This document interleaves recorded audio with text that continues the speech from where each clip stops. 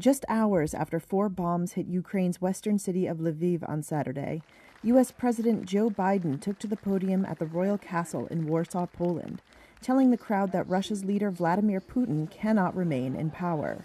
For God's sake, this man cannot remain in power.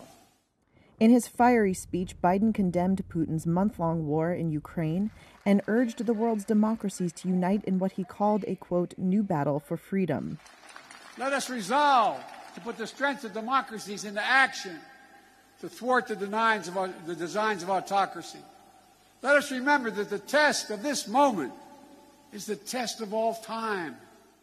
A White House official later said that Biden's remarks did not indicate that Washington is seeking a regime change in Russia, saying, quote, the president's point was that Putin cannot be allowed to exercise power over his neighbors or the region. He was not discussing Putin's power in Russia or regime change. Still, his comments came on a day of escalating rhetoric, as Biden also branded Putin a butcher to reporters when meeting with refugees in the Polish capital who have fled the war in Ukraine. He's a butcher. Ukrainian Yelenka Makulska was among the refugees present during Biden's visit. I'd like to tell the president that together, all the people, we have to stop Putin so that he doesn't bomb our country, because we'd all like to go home.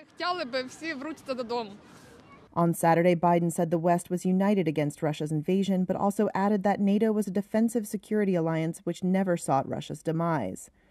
Biden said Putin's desire for absolute power was a strategic failure for Russia and a direct challenge to a European peace that has largely prevailed since World War II.